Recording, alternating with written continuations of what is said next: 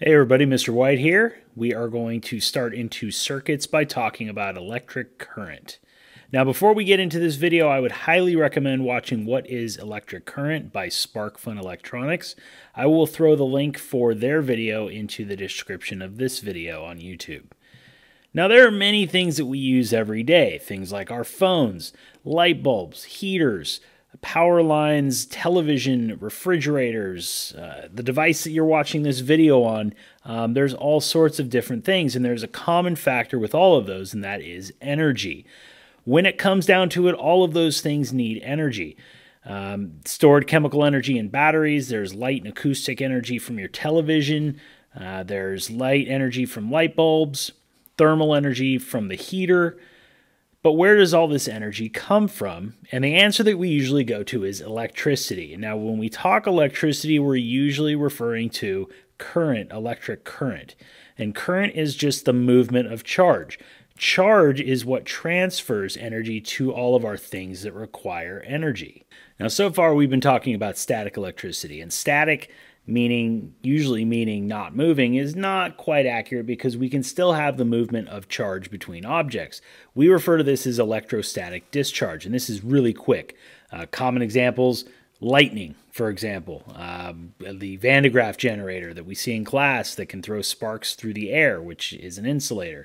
A lot of times we'll see electrostatic discharge through insulators, air being one of them. And so when we're talking about electric current, though, that's referring to more steady, continuous flow of charge than just this rapid discharge of charge from one object to another.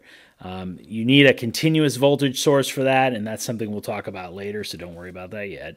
And this is generally through a conductor, so something that allows the flow of electrons, quite easily, something like a metal, like copper. That's a really common one.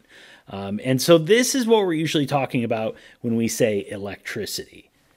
So what exactly is electric current? And the definition of current is how much charge is delivered each second.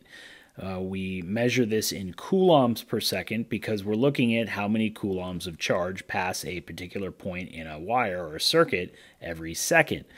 So a coulomb is equivalent to the charge carried by 6.2415 times 10 to the 18th electrons. That is a lot of electrons. And the amount of charge that many electrons carry is equal to 1 coulomb of charge.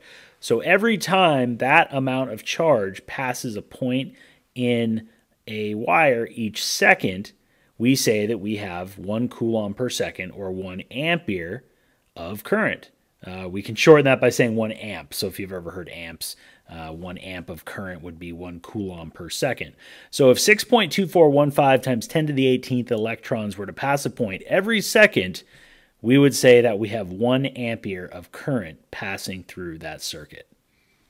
In mathematical formulas, we use the letter I to represent current. We use Q to represent charge, of course, and then T to represent time. In order to have current, we need a complete circuit. A circuit is a conducting path that allows charges to flow. Now, if you have an open circuit, which means it's not a complete path, somewhere there's a gap, the path, again, is not complete, and charges can't flow through this, so you're not going to get current. If the circuit is closed, however, that is a complete path, charges can flow, and that's how you get the movement of electrons. So a complete circuit requires a conducting path, it requires a voltage source, which we'll talk about later, and it requires a resistor, which we'll talk about later as well. Now, in terms of energy, every electron is going to deliver a certain amount of kinetic energy to atoms in the circuit. The electrons are flowing through the circuit. They are going to, bounce into atoms and other things, and they're delivering energy through those interactions. That energy gets transformed into other types of energy, like thermal energy, light energy, sound energy, other types of energy that we experience when using our different devices and different machines.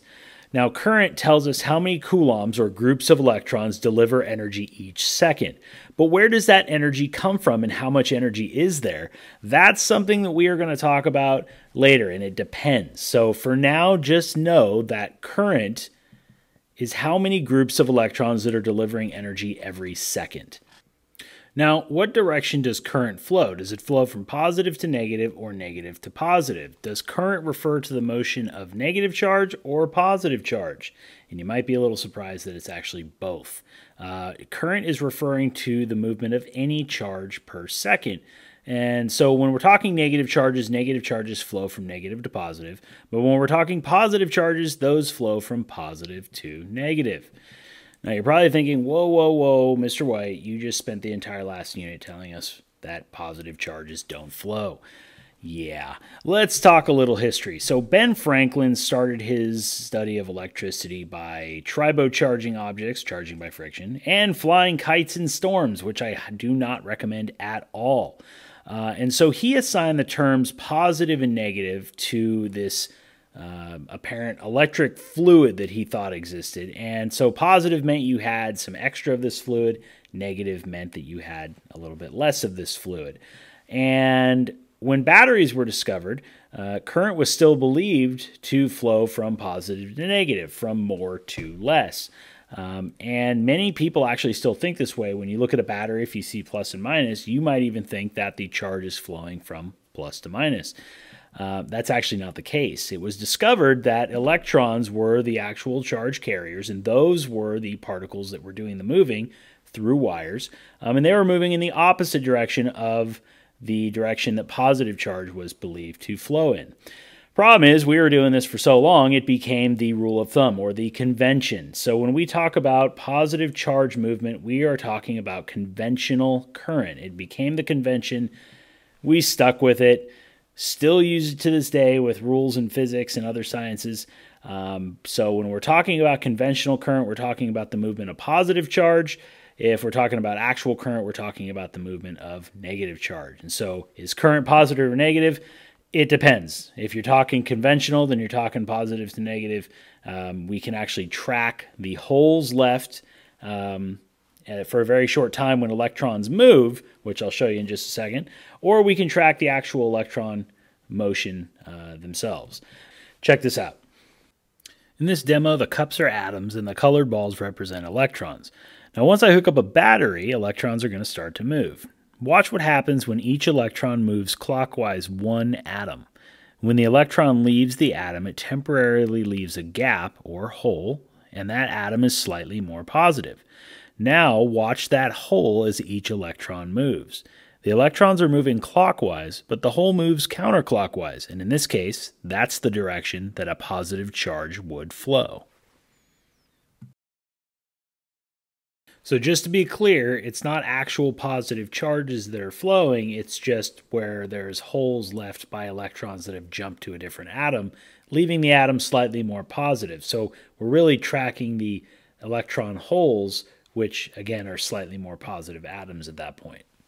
For our purposes, we're going to continue to use electron flow, so negative charge movements, as current. So when we refer to current in this class, we're referring to the movement of electrons.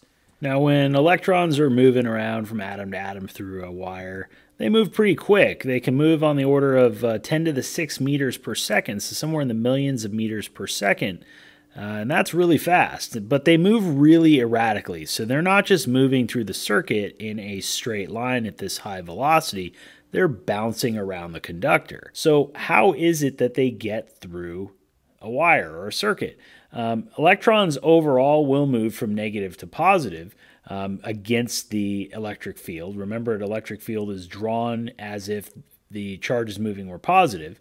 The drift velocity of electrons is really rather slow, so they're bouncing around and all over the place, but overall their motion is through the circuit, and this actual drift, as they're doing this, eventually they're making it over here. That drift speed is actually really low. It's somewhere on the order of 10 to the negative 4 meters per second, which is a pretty small number.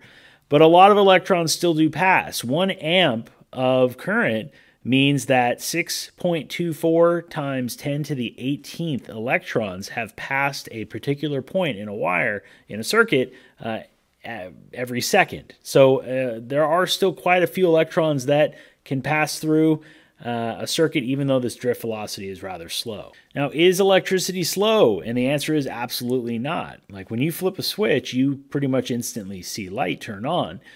Forces on charges happen very quickly. As soon as you flip that switch, an electric field is in that wire, in that circuit, acting on all of the charge in that circuit.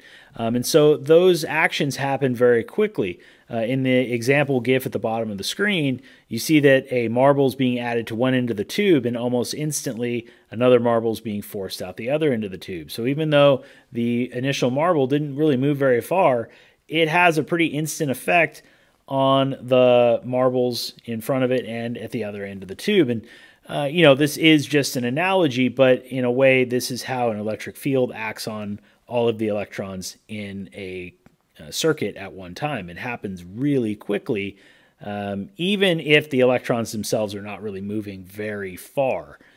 They're already still there in the circuit, and so when you flip on the switch, you're not just flooding the circuit with electrons out of nowhere. They were actually already there.